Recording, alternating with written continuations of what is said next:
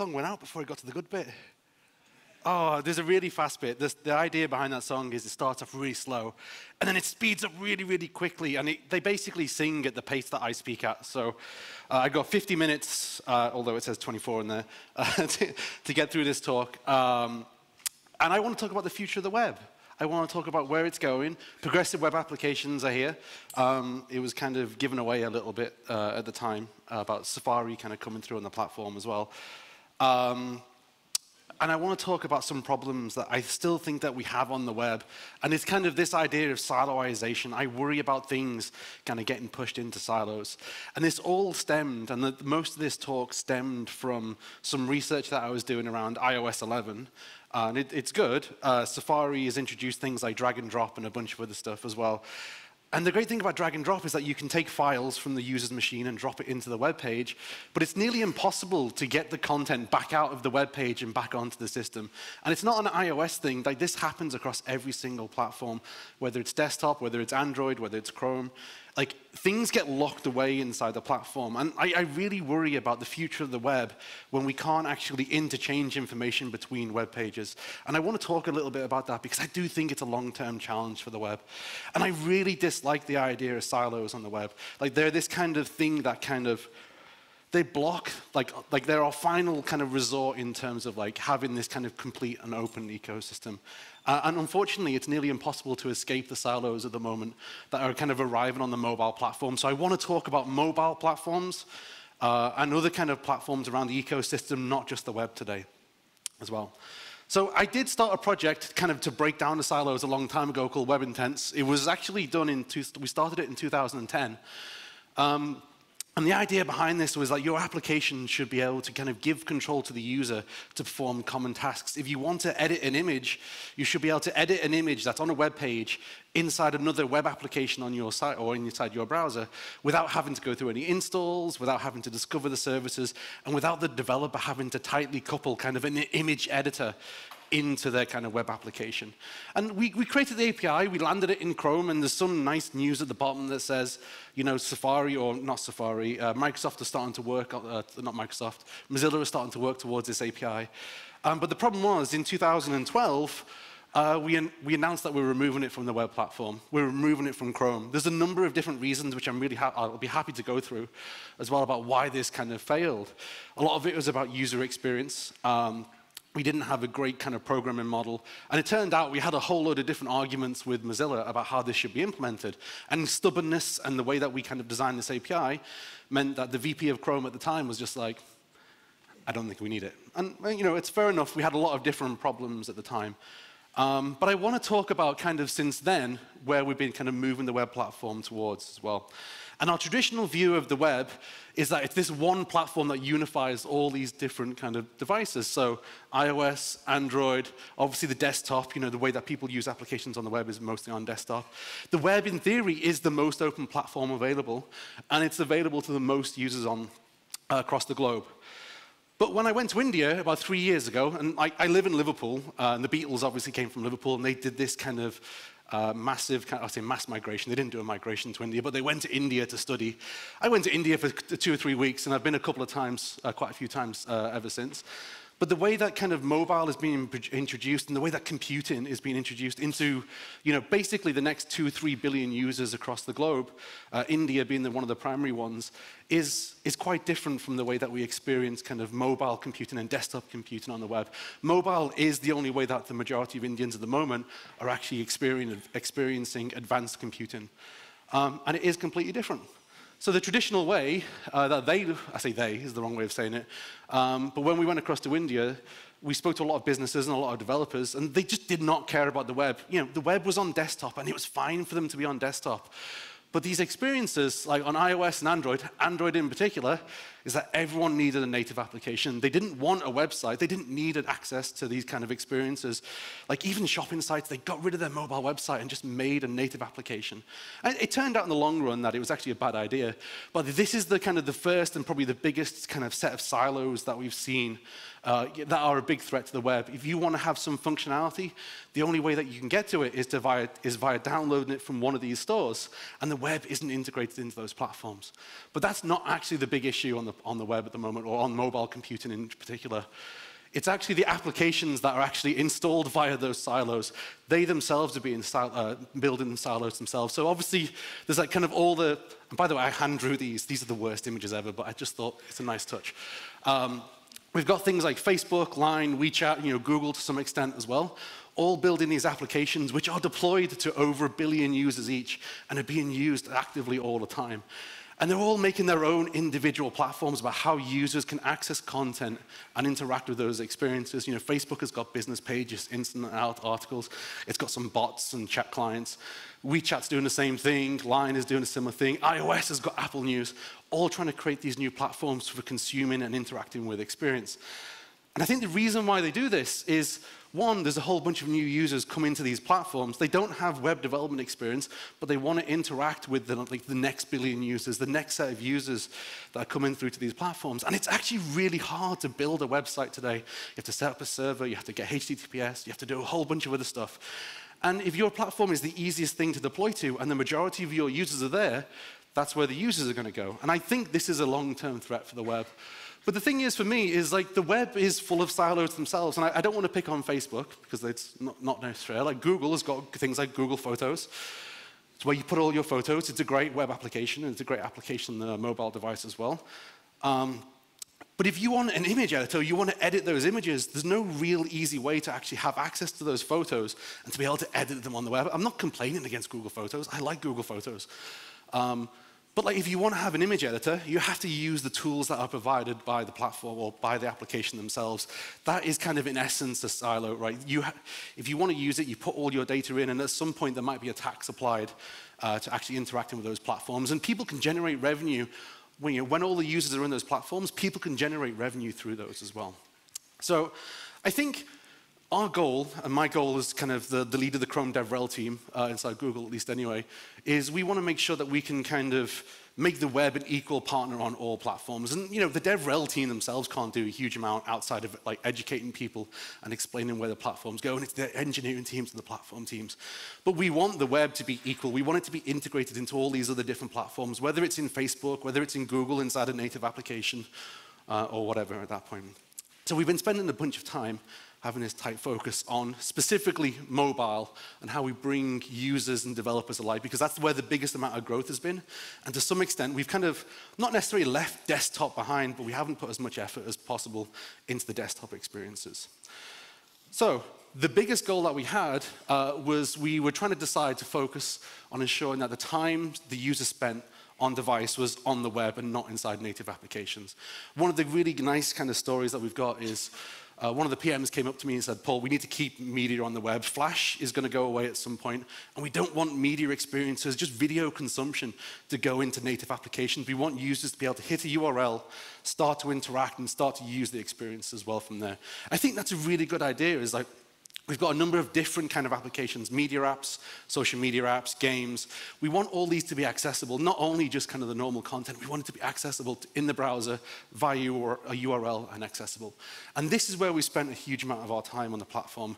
And as you can see over what we're going to talk about in a minute is, you can see where we've tried to invest in kind of things like capabilities. Mobile was the platform that we were aiming for, and we spent a huge amount of time making sure that the mobile web, and the desktop web to some extent as well, is just as feature-rich as you'd expect the experiences on native to be.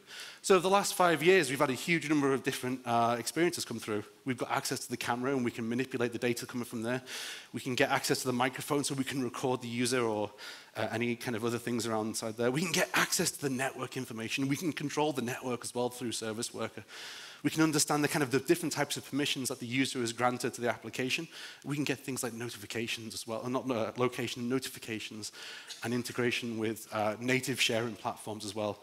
So we're starting to bring like the web experiences closer to the user in all the expected places that they want their native applications to be, which I think is good. We've also spent a huge amount of time trying to improve the payments process. So there's a payment request API that's kind of landed on the platform. Apple have got Apple Pay, and they're committed to actually doing the payment request API as well. But the idea behind this is it's incredibly hard, especially on mobile, to collect the user information for credit card information to be able to complete a purchase and then actually do it. It's really, really hard to do. And we're trying to build up an API which can just collect all this information, give it to the website so that they can process the payment information themselves. And the idea is it's all managed by the browser, it's all managed by the platform, so that all you really have to do is integrate with the API and then pass the details to the payment processing system. And this is the demo that well, it's a real site, WeGo. It's an travel commerce site. But this is a demo that I made for Google I/O, and I managed to book a flight within 20 seconds from kind of launching the application straight through. I had to cut out some of my passport information from this. But like 20 seconds to complete a purchase, end-to-end book a flight. And I didn't actually realize I was booking the flight at the time. So when I put my CVC number in, I'd booked a flight from Athens to Jeddah, and I was like, oh, I had to pay for it, and I couldn't get out of it at the time. So anyway, we're trying to smooth out payments. We're also trying to smooth out other kind of major points of friction on the mobile platform as on the web platform. You know, getting a user into your site and then engaged, and actually being able to get their details so that you can have them as a logged in and signed in user is incredibly hard. So we've been working on this idea of the credential management API, which the idea behind that is that you can sign a user in on mobile. They create an account, they put their password in, and then it's synchronized and stored through the kind of the Chrome of Chrome at this point. And then when you go to your desktop device, it knows that you've already got an account, and it can automatically sign you back in. So we're trying to hook up all these different experiences. Wherever the web is, wherever the user is, we'll be able to kind of link all these things together. And there's a number of other browsers also starting to implement these kind of APIs to actually smooth out the overall user experience, which I think is pretty powerful. We've also been doing some deeper integration on the media stack as well. So, you know, we've got things like the ability to control videos just via things like watch, but the idea behind this is that you could pull down from the top, you can go to the lock screen, you can control your video via the media session API, you can control the video, pause, play, restart, and kind of go to the next slide. Like, you get deeper integration with the mobile media platforms as well. And we're starting to explore different APIs as well to give you access to, there we go.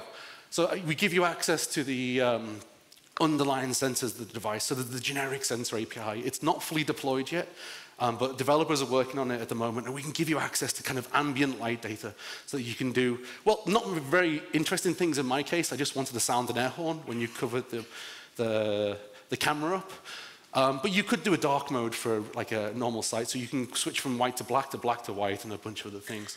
But the more important thing is with the generic sensor API, we can start to expose more sensor data to more users for more things as well. So if you've got magnetometers, if you've got compasses and other different kind of accelerometers as well, we can start to get all that data and fuse it together to be able to build, you know, to be fair, this type of experience has been available on native platforms for a long time. But we can start to get access to a lot more data and a lot more information that is happening on the system at that point. But it's not just about the experiences that kind of directly affect your device. We want to make sure that the web can bridge out to other devices around it. So things like the web Bluetooth API, just normal JavaScript, the user can select a Bluetooth device that they want to connect to. They can connect to it and then, oh, wrong one, sorry. They can connect to it. Completely put off. They can connect to it, they can control it just via normal Bluetooth LE at that point. I think that's incredibly powerful. We've got a range of devices around us which we can start to interact with and control, all without having to actually install an application. And my long-term goal for this is that we can get someone like Fitbit to, rather than say when you get the Fitbit out of the box and put it on your wrist, you can just basically say, cool, just go to this URL and set up your device and it's there. You don't need to have an application installed. And then there's a number of other different kind of more industrial kind of experiences as well that we want to enable and integrate with. NFC. We've been able to read from NFC because the Android phones have always had the ability to read an NFC chip, but we've never been able to do anything with it. But now with the NFC API, which is going to land pretty soon, we'll be able to read and write kind of to NFC cards. And this, for the consumer web, probably isn't anything that you're going to use day to day, but if you're kind of a more industrial or more enterprise-based experience, you can start to build these experiences and have them deployed just through the web, and I think that's really, really powerful. And finally, and again, this is another one, and I've got some of my friends over in Copenhagen who are working on some of this as well, is that we can connect to USB devices around us at the time. As long as you can build the JavaScript API and the JavaScript driver, you can start to connect to these devices. And again, this might not be for the consumer web, but if you've got a legacy application or a legacy piece of hardware that you need to integrate with, but you want to deploy across a number of range of different customers that you have, like we can do that just via the web without having to have any kind of complex infrastructure in place. And finally, WebAssembly, I don't know whether anyone's talking about WebAssembly at the moment, but the idea is we can bring 20 years worth of code to the web and we can execute it in a performant manner. I think that this is incredibly powerful. This is just basically doing real-time image manipulation and image kind of filters at the point, but we can bring games and have them run at near native speeds. Like, this is going to be a big thing in the near future, and hopefully we'll be able to talk about it a little bit more. But I think fundamentally, the bit I want to try and get across is that, for a long time, native has had all these kind of capabilities, and it's taken us years and years and years to be able to get to the point where we actually start to have some parity. And I think this is actually really powerful, right? Like, we know that not every single browser has all the same consistent APIs, but they're going to get there, they're standardized, and when there's developer demand, browser vendors start to implement these features as well. So I'm actually really quite optimistic about the whole piece. And I think one piece that I want to kind of highlight is VR and AR. VR and AR is a very nascent piece of technology. And it's a nascent technology, right? Like, native applications aren't doing a huge amount. And like, it's going to take maybe another 3 days until Apple introduce proper AR across all their mobile platforms. But the idea behind it is the web isn't that far behind. We've got web VR. VR is already on some of these platforms. We're going to have web AR and other different experiences coming through, and we're not that far behind these native platforms. And the really interesting thing for me about things like VR is that we can take these APIs that have come to the platform. They might be native APIs at this point, like the VR APIs or the AR ones, but we can do it in a very web-like way. You can have one experience and cater for a huge amount of users. If you don't have JavaScript turned on, you just display the image. If you have JavaScript, maybe you can do kind of a pan and swipe kind of immersive mode. If you have gyroscopes, the user can move the device around and pan through an image. And then if you have VR headsets, well, you can go into a full VR mode as well.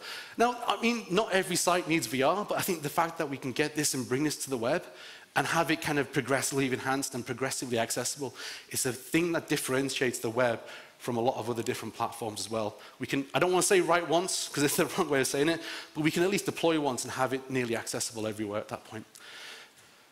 The problem is, and everyone always says this, is that we're always kind of creating features and trying to catch up to native. It's like chasing a rainbow at that point. You see the rainbow, you run towards it, but you never actually get any closer. And I think that's a valid argument. Like, we don't want to have to basically, keep trying to catch up and try and best native on the things that native platforms are really good at. We should be able to differentiate ourselves. But I think, for me, the important point is that browser vendors and platform vendors have recognized the fact that we should be keeping pace with these platforms. We might lag behind a little bit in how these features get out onto the web and available to every single user, but that's okay.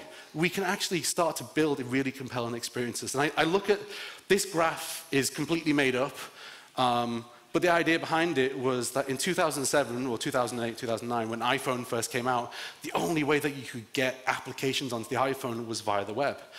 And then, Apple introduced a huge amount of APIs, app cache, media queries, web SQL database, to kind of build app-like experiences on the web. But they realized that wasn't actually what developers and users necessarily wanted.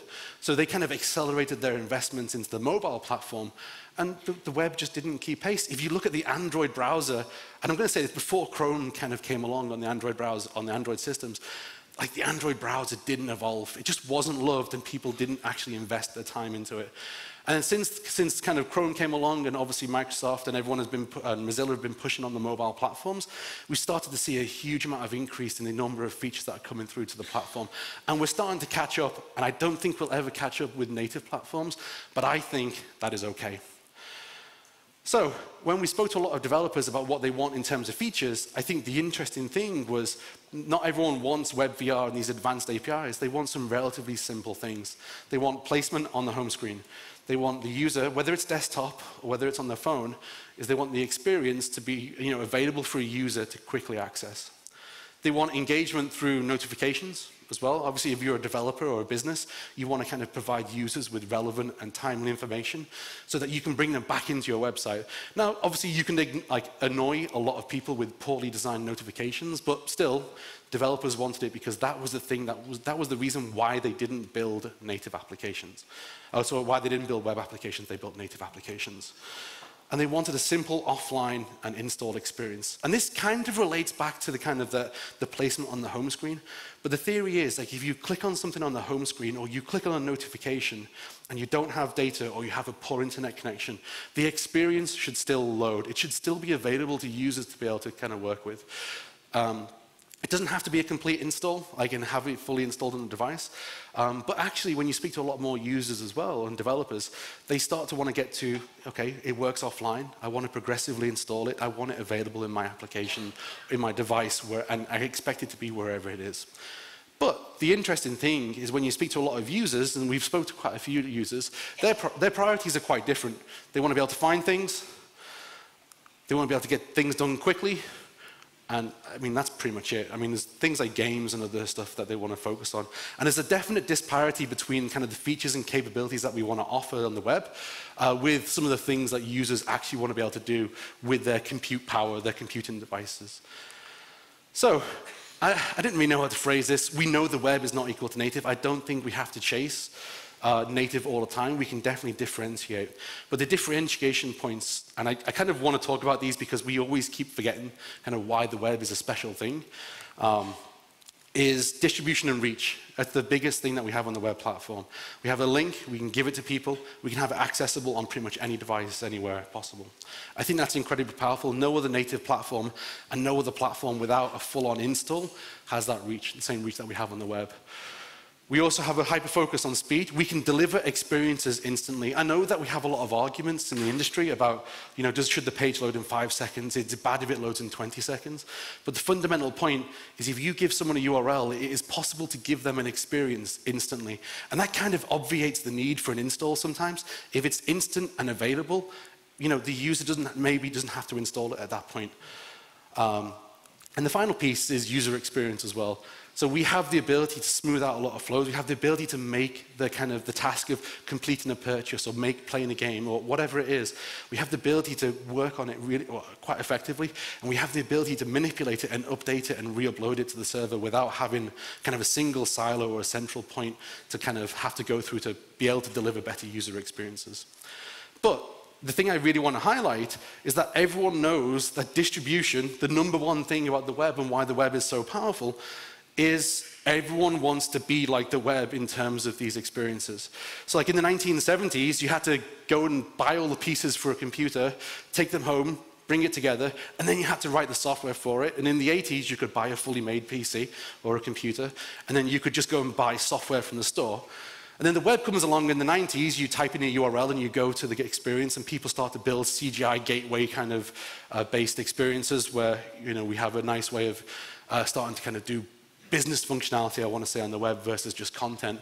But at the same time, in like the late 2000s, obviously the iPhone comes along and they have an app store, which makes it even easier to get installed experiences onto your device. Like the distribution and the effort of having a safe installed mechanism on the web, on those mobile platforms is gone. And I think that's incredibly powerful. And the interesting thing is, you can't see it very well, but I actually think that native platforms, they want that you click on a link, and you get the native experience. And if you look at Android instant apps, I think that's a really long-term threat to the web as well in those type of things. And another thing that we see with distribution and reach is everyone says desktop is dead. And it might be not as prevalent in places like India, where mobile is the thing that's accelerating. But even in the US, like, you know, the time spent on device on mobile is still growing. But the thing is, like, the overall pie is growing. Like, we've still got a huge amount of users on desktop. And I worry that on the web, we focus on mobile a lot when we've got like a huge amount of different ways that we can distribute content and get it into the hands of user. Time spent on device for desktop is still just as important. It just so happens that mobile is accelerating. It's just that the pie is getting bigger. I think we measured the thing wrong. When I think about distribution and reach and speed, the other thing I like to think about is kind of like the headless web, the idea that you don't have to have a browser to be able to actually start to interact with the web experience. And The Guardian have done a number of different experiments where they just deliver push notifications, entire web applications delivered inside a notification. No install, no real download, you just go to the site, you enable push notification, and you have this rich and deep experience. And this was the EU referendum, and I woke up, that's what I woke up to, and it said leave, and that was the worst experience ever in my life at the time. But anyway, that application was built through the web and deployed via notifications. No real web browser in sight. I think it's quite powerful. And then there's things like AMP, and I know a lot of people have issues with AMP, but the thing that I really like about AMP is it's brought a new way of embedding third-party content into first-party experiences. The traditional way of doing this is via iframes, and everyone knows the problems with iframes. They're slow, they're not amazingly secure, but we can bring in experiences where we can just take HTML, no JavaScript, because that's some of the constraints that they have, and they have a custom element system there in place where they know the intent of what the user and author meant. An image carousel is an image carousel tag, so they can choose to render it how they want. And I think that's a really powerful thing. Whether you like AMP or not, I think the powerful thing there is that you get access to those kind of that data and you can embed it in new experiences. And then we get things like headless Chrome. Like we can build servers that run a browser which you can then start to interact with from your browser, and like there's new different types of services. And the first one everyone builds is a screenshot app. But you can run JavaScript, an entire application, you can run it inside your service-based experience as well. I think that's incredibly powerful. And the thing about the web is that you just type the URL in and you go. And like we've got things like Google Home, which I actually tied at my desk. My desk was an absolute mess around here. It had like Starbucks cups and a whole bunch of other stuff. So my wife was quite pleased I cleaned my desk at the time. But the idea behind it is Google Home, it's really hard to get an experience onto Google Home. It's a new computing platform, a new computing device, like the Alexa and like the Amazon Echo. But you can't get things onto it. But you can. I don't know whether the audio is on. No, doesn't matter. So there's no audio, but like I asked it a question, when is Nordic.js? And it says from the website, Nordic.js, the date is the 7th and 8th of September. I think that's actually incredibly powerful, right? Like the web, we're not building for this device in particular, but we're able to parse the meaning from a page, be able to answer a user's question, and then give them the data. We don't have full interactivity. We can't submit data back into a form through it, but I mean, that's something you could work on in the future, right? Something I'd love to be able to see, but I don't know whether it works at the moment. So I think the web is incredibly powerful. I don't think I need to tell you all this, because we can reach nearly everybody. And we are nearly everywhere on every single platform. Like, we don't think that we're on the Google Home, but we get access to on the Google Home as well. So I think that's incredibly powerful. So we're good with distribution and reach, right? Like we know that we're in a good place. I just don't think we talk about it enough. We don't have a hyper focus on speed, and I think that's one of the things that we need to kind of talk about. And I know there's Ben is going to talk about this a lot about this later on. So I'm going to only briefly cover this. And we need to focus on things like user experience as well. And I kind of want to package this up. So I know we're saying that the future of the web isn't progressive web applications because progressive web applications are now. But who's built a progressive web app? Did you submit it to the directory? We've got a directory. You should submit it to the PWA directory as well, just so we know about it. But the idea behind it is that in 2015, Alex Russell and Francis Berryman coined the term for a collection of technologies and experiences that we want to see on the web. So the idea is that the more you use these experiences, the more progressively installed they become on the device. So if you only have a one-off interaction with it, it's never installed on the device at all at that point. It's kind of an interesting model of how they do it. But when you think about the attributes of a progressive web application, they should be fast, they should load instantly and be available, they should be integrated and kind of wherever the user expects them, so on the home screen, in all these other places. They should be reliable in the presence of poor devices, whether it's memory constraints, whether it's GPU constraints, or whether it's network constraints. And they should be engaging. Like, we should want the user to keep coming back to them, whether it's via push notifications or other mechanisms to kind of keep engaged with the user. So I think in terms of fast and kind of performance, when I spoke to Alex Russell, his phrasing was the amateurized cost of using a website should never exceed an experience elsewhere. So it's really hard to measure what fast means on a website or for an experience, but the idea and kind of the thrust of what he was trying to say here is if it takes 20 seconds to load a page, that's maybe not too bad when you compare 40 seconds to install an application. But if it takes 20 seconds to do every other subsequent interaction, like that's 40 seconds straight away. You might as well just go and install the application at that point. And that's not the web that we want. We want the web to be instant, available, and accessible, irrespective of connectivity at that point. So what does load quickly mean? I think that the general kind of thrust at the moment is that we have some constraints of what we think a fast loading site is. And the idea is you should be 5 seconds of time to interactive on first load on a slow device over 3G. And there's a number of different tools that you can use to measure this and to be able to see whether your kind of device meets that. But the idea is that you want the experience to be kind of roughly interactable, scrollable, tappable, usable within 5 seconds on any of these devices. And in theory, if you reload the page, it should be available instantly. Subsequent navigation should not cost the user in total. And there's one API that kind of drives all this, the service worker. Now, who knows about service worker? Because I'm not going to go into too much depth. There's quite a few people, cool. So the idea, for people who don't know, the service worker is just a small piece of JavaScript that kind of sits in between the browser and the operating system, and it can control different aspects of the device. So in one particular aspect, it can handle notifications and a bunch of other stuff. But more importantly, every single HTTP request that goes through your website, you can control. You can decide what to do with it. And once you can decide what to do, you control the performance of your site, and you can control the offline experience as well at the same time. I think that's incredibly powerful, and it's an API that I'd encourage everyone to start to look at. So I've built a number of different progressive web applications using obviously service workers at this point. And this was one of the things that I kind of like about the service worker is that it works, the application works everywhere. The idea is it's a progressive enhancement to the network. If you don't have service worker, which Safari still doesn't have service worker, the application still loads, is still accessible, and is still usable. It's just like a traditional web application at this point. And there's a number of different ways that you can start to structure your application. And I kind of want to briefly go into them and just ignore the quality of this diagram.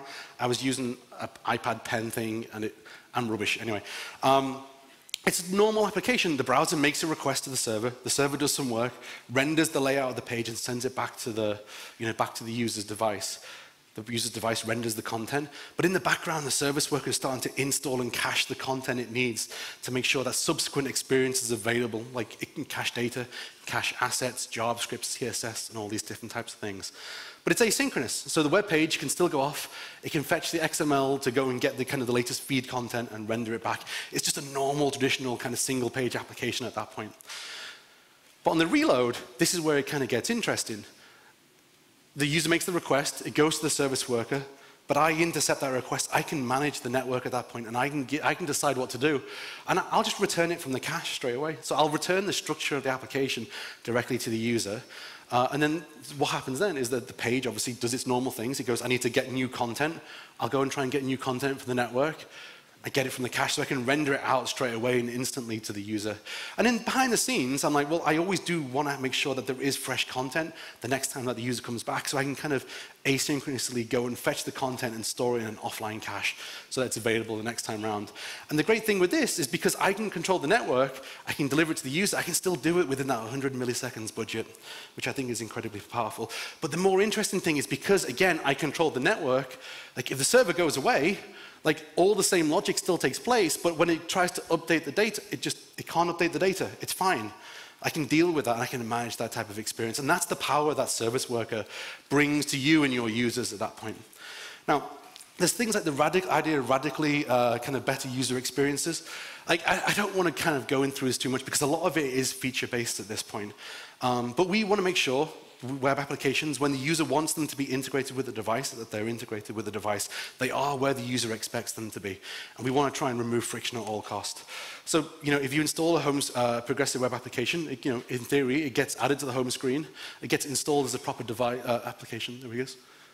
I should have paused the video so you can't see it properly. Once it's installed, It's actively like a native application on Android, at least. It's a web APK. So it will be available in all the places that you expect applications to be. So it'll be in the app launcher, it'll be in the Android settings and all those types of things. On desktop, it might be on the desktop. In Safari, it might just be a bookmark on the home screen at that point, and that's fine. We can still build good experiences with this. Obviously, we get the deeper engagement with push notifications, and this is an example of Twitter loading up, and because they can control the network, they can make that network load instant. Once you click on the notification, the Twitter Lite application is there straight away. And they're starting to see some really good metrics with this, with all these APIs coming through. Again, like the progressive web app model, it's not something new. It's like Ajax was a collection of technologies just applied to a pattern of application of how you push it out onto the web.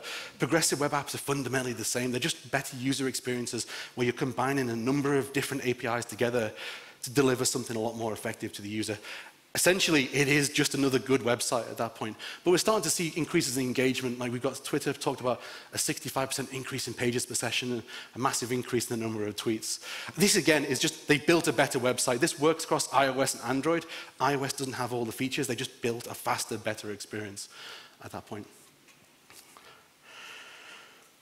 And then things like sign-in, like we talked about sign-in before, being able to take credentials across devices, whether it's desktop to mobile. AliExpress in China, they've been managing, you can't see it properly, but it's automatically signed in at the bottom just there. I was given instructions not to put anything important here, so yeah, anyway. The idea behind it is the automatic sign-in, kind of like you have issues getting a user in, you have more issues having a user come back and remember all their details, and that API has massively smoothed things out. So they've got a 41% higher increase in sign-in rate and an 85% decrease in sign-in failure rate, which is just, it's important to them because you need to buy something and it goes through their norm, like when you buy something, you have to be checked in and signed in for it. So they see positive benefits about building just a better web experience. And the good thing is that in theory, that this is just a progressive story. It works across every single browser. Like these experiences and progressive web applications are available in Firefox, Samsung browser, Opera, and they will be coming to Edge pretty soon. And obviously we said before, you know, Safari have started to announce that they're working on Service Worker. What that actual Service Worker integration looks like, it might be a kind of installable model, it might not, but the thing it gives you is resilience. Like you can control the entire experience that the user has on the web, and I think that's incredibly powerful. So we've got the distribution, we've got the speed. I think we can kind of like, we've got the benefits of the overall user experience that we can deploy into the web as well, which I think is pretty powerful. But what is the big problem that we still need to solve? Like, and this gets to my point about silos. I think we've got a fundamental problem on the web, and I think we've got an answer for it, which I kind of want to talk about. But there's a number of things, the way I like to think about the web, ignore the progressive web app kind of mentality at the moment, is that there are some attributes of the web that differentiate us from other platforms. It's secure by default. I know that we have content injection and a couple of other things, but the idea is that the web has a very pervasive security model, and in theory, everything is sandboxed away. And that actually does present problems for IPC and inter-app communication, but it's a good thing to have on the platform. It's linkable. You know, you can take a link and give it to someone, and you know, they can do whatever they want with it. It's indexable. Once you have that link, you can go and crawl the content, and it's not a binary blob. It's just normal content that we can extract meaning and intent from. It's composable. We can join different experiences together, and it's ephemeral as well, so that you don't have to actually install the experience. You can interact with it once, and that's it. And I think that's incredibly powerful, right? So they called it Slice. It's a model that Chrome like to think about the web. But there's a lot of other attributes, right? Like the web is updatable. There's no one central point of control. You know, it's accessible, like all these other different attributes. It just turns out things like sad nuclear mice is the worst acronym to use ever for kind of the benefits of the web. So there's a couple of things that I would like to talk about a little bit, and this is the kind of the two problem, I can't say the word problem. They're the two areas of issue, linkable experiences and composable experiences. Like, I want the web to be able to differentiate on making sure that we have experiences that can interact together really, really, really well. So we have links. I mean, everyone knows the link.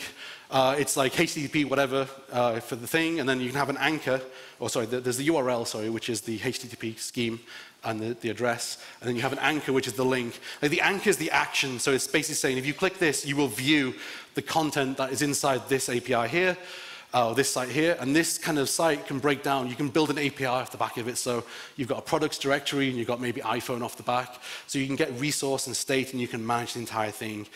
You can even do things like submit to forms as well. So you've got REST, you've got GraphQL, a number of different ways. But fundamentally, we have this piece of content which can address something on the web at that point, and we can start to interact with it, and we can do a number of different things. But I don't think that is enough. Just being able to view content and maybe do a post or a put to it, I don't think is enough for us to be able to have a future, like a long-term successful future on the web. I think we need to expose consistent, higher-level interactions to the user. So things like share, things like edit, things like pick. I want to pick an image from Google Photos and bring it into my application. That's what I want to see on the web, and I think we can do this because you don't have to go and install Google Photos to use it. If the user doesn't have a photo application, we should still be able to find any other photo-based gallery on the web and be able to interact with that. And I think that's what we need on the web, and that's the thing that I'd like us to keep pushing for on the platform. Now, the interesting thing for me is that right now, we have to require a server, and I'm going to kind of talk a little bit about this, to do a lot of these more complex interactions. It is possible to do deep interactions with multiple different third parties, but it is actually pretty hard to do. And I want us to do away with the server. I want these experiences to be client-based interactions. So I like to think of the web, and again, this is my terrible drawing, as like a sea. The internet is a sea, and the number of different islands on that. And each experience is its own kind of siloed piece. Like you can have operating system level functionality, you can have different websites, and they're all, like they're not really designed to talk to each other. They're completely isolated and managed in a different way. It's like each site is a server at this point. Again, I'm really good at really bad analogies. But each site is a server at this point. Or each site is a server, each island is a server, and it kind of operates independently. You don't have to interact with anything. You have something in the client, and you can talk to your server, and you can build a nice little service off the back of that, and that's fine. But you're on the web, you've got the same origin policy, which is like a kind of little castle. It's there to protect your island, so that if anyone tries to kind of like start to access content about session data and a bunch of other things, like the users can't start to do that at that point, which is incredibly powerful. But it is the natural thing that people want to do. They want to be able to go, I've got a client-based application, I want to go and get access to that piece of resource over there, like in a different server, I want to be able to access that content. The user's signed in, I should be able to access it. But they can't, right? Like CORS, the cross-origin resource sharing API, is there to solve it, but the origin model prevents kind of the web from being able to reach into other applications and pull the data out. And CORS can solve this, but no one actually uses the CORS API. Everyone hates it and no one knows what it's for. So I don't know whether we kind of have a solution, but no one uses it, so it's probably not a solution. So what ends up happening is people build these server-to-server based interactions and experiences. So you kind of call your server via your own proprietary API, you go and connect to another server to pull the data in and kind of authenticate against it and bring it back in. And it's just incredibly complex. You have to do custom bespoke integrations with every single service that you want to integrate with. And I think that's a problem. I like to, instead of building kind of tunnels between services, again, worst analogy ever, I like to build bridges between them, go from client experience to client experience. And the reason why I quite like this is because you can start to think about building repeatable patterns. And bridges, they're built off repeatable patterns. We know how to build bridges repeatably and scale them out. Yes, some bridges are very bespoke and one-off bridges, but things like the Golden Gate Bridge and the 25th of April Bridge in Portugal, they're done by the same designer with the same model, even the same color scheme to actually build off these these experiences. And I think that model and that analogy works well for the web, is that we should be able to kind of go over the top to different islands and be able to speak to them directly through the client to client. And I think there's a number of benefits about why you'd want to do this. We get to focus in theory on what we're good at. If we know there's a number of different services out there and they're already on the client device, we should be able to talk to them. We shouldn't have to keep re-implementing functionality. We should be able to do fast data transfer. The last thing that you want to do is send a 20 megabyte image to your server to then proxy it across to another server and deliver it to that service so that you can edit it in another application. We don't want to do that. We already have the data on our device. We should be able to deliver it to another experience at that point. And we should be able to do it even when we're offline. Like if our applications are offline, but we know that they're on the device, we should be able to talk to each of them. And for me, one of the interesting things is like I don't like pulling code into my sites. I don't like pulling in, say, the Facebook shim or the Google Plus shim, all these different things. The minute that you start injecting code from another origin into your site, that's a security problem, that's a performance problem as well.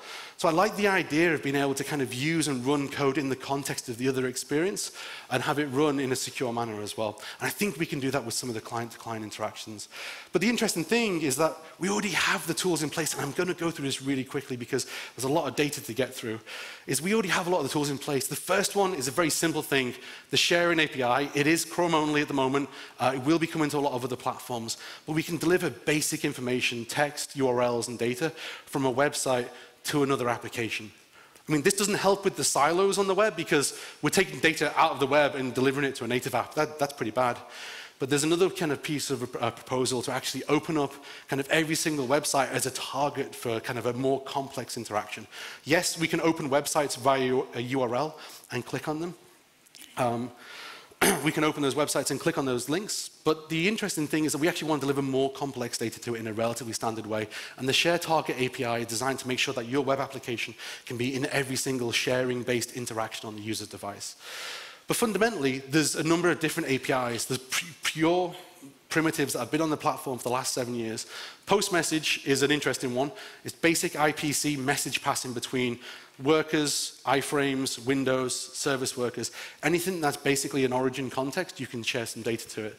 But it's really hard to use, right? I mean, the standard thing that people use is they use a web worker, and they take the window, instantiate a web worker, and they kind of like post messages to it. And the problem is that this is a really poor developer experience. This content here is you have to pass the command through and then actually have to work out how to deal with this. And if you've got a complex application, message passing is a really bad way to actually build applications. It's flexible, but you can't share that logic across different origins easily without having a complex API. And it gets more interesting, like windows can talk to other windows. You can have complex interactions with other windows. And like the model is roughly the same. Well, in theory, it's roughly the same. You open the window, you post a message, and you listen to the message, and you do something with it. But actually, that doesn't work because the window that you open originally is about blank. You have to wait for it to load because if you send a message to it, it doesn't actually receive. It's really complex. So you end up having to do this weird dance where the window says, all right, I'm ready. Right, send me some messages and come. Like the developer experience for this IPC is terrible. And it gets even worse. Like maybe I want to send a message from a window to some functionality in the worker. Like my site shouldn't have to know about the implementation of the worker. And it gets even more complex. I've got to open the worker up, and then for every single message that I send through, I've got to route it through the window. The window's got. It's a horrible, horrible experience, right? There is an API, and I wish I'd known about this API when Web Intents was around. It's called Message Channel. You can define queues on the platform, two-way kind of pipes that you can kind of, well, you can actually pass them around between windows. It's incredibly powerful. And the problem with the API is it's explained terribly in the spec. It says a message port, part of the message channel, can be entangled with another. And that's pretty much all it says. It's a really weird way of describing an API. I think it's the most confusing thing. I kind of like to think about it as like subspace communication instead. So the idea is that in one window, you can create a message channel. It's got two ends, like an input end and an output. They've both got inputs and outputs, and you can send across them. But you can pass the message straight through to the window. So like the message port, like the thing that consumes the message that I post to it, you can pass to a window. You can pass it from the window to a worker, which means that my window here doesn't have to know about the worker, but it can still communicate with the logic. And I think that is actually incredibly powerful because you can get to the point, you might have a service worker that's running in the background, and you want to basically execute some code and some functionality in another service, which lives in a web worker, which does a fetch to get the data and pull it back in from like a different origin context. It's incredibly complex, some of the things that you can do with, but it's a very powerful API. And it's been on the platform for the last 5 years, and no one uses it. So IPC on the web is absolutely, it's terrible. The developer experience sucks really badly. But there is a simpler way, and I've only got a couple more slides, so we're in a good place. We do have all the primitives. We have post message to deliver those messages. We have message channel to make sure that we can kind of connect between any different window, worker, iframe, service worker without having to know kind of where it's supposed to be routed to. And we have a new addition to the platform, well, relatively new, called the Proxy API. And this API is a game changer. It allows you to do some really interesting things. So my colleague, Surma, that's his only name, he's like the Stig, he created this project called Comlink. And the idea behind it is to make a simple way of doing simple RPC across anything that's got a message port. So rather than do kind of the message passing and really complex interactions and have to deal with all that kind of on-message handling, we changed the API to be something a little bit more sane and simple. You have a normal ES6 class, you expose it on the network, on the kind of the message port, and then you can, on the client, you can obviously instantiate a proxy to be able to receive the kind of the definitions. You can instantiate via the proxy API a new instance of the object, and the object runs in this context. The object is not available on that space at all. It's all running in the context of the remote origin at this point. And you can just start to call it. It's all asynchronous. And the way that it does it is it uses, like I said, this proxy API. The idea behind the proxy API is that you can basically start to interact with and interface with all the lower level constructs in the JavaScript subsystem. So when you say new, rather than actually call a new object, you call the constructor. So it's up here. You call the construct object here, and then you can decide what to do when you're creating an object. In our case, we kind of abstract all of that complex message passing away so that when you make a new object, it goes through to the remote origin, makes the origin in the other window. When you kind of call a function, it calls apply, and it works out how to make sure that the call to the remote function is actually made as well. And I think that's incredibly powerful. You can abstract away a huge amount of complexity with the proxy API. So, I do think that when we have this kind of abstraction, you can have services that live everywhere. We still need to do content resolution and a whole bunch of other things. We're not there yet as a complete kind of end-to-end solution. But if you have a proxy and you have a way of exposing ES6 classes to the web, that's cool. You can have them kind of come across from any different origin. But the thing I kind of like is maybe that you could get to the point where you could start to expose more native functionality. As long as they can define a basic class that you can start to interact with, you could potentially connect to a native service and start to pull in that data in that function. So, I kind of want us to get to this point where we do I won't say hyperconnect, I hate the word actually, but like we have hyperlinks. I want us to be a lot more integrated between our services. Like if we're more integrated between our services, then we start to break down silos. We don't have to rely on us building the complete full vertical stack to build complex applications. I think the platform is incredibly capable. I think we're getting more and more features, and yes, some browsers lag behind, and it takes longer for these things to come through, but we've really, really kind of made a massive push and I'll say a great leap forward, that's the wrong phrasing, sorry. We've made a massive leap in terms of the capabilities and the richness of those experiences that we can deliver. And when you combine all those features and functionalities together, I think, and you kind of frame it as the progressive web app model, and as the way of building applications, I think we have a really good model for delivering fuller, richer, more reliable, instant loading experiences to the web. And I think that is actually pretty powerful. My hope is that you, as an audience, you start to build these applications and you start to work on these types of experiences. My goal is that my team can create all the guidance and the tools that you need to be able to kind of deliver these experiences. So if you ever need help, obviously you can reach me. But we've also got a developer portal at developers.google.com/web. And with that, I would like to thank you all very much.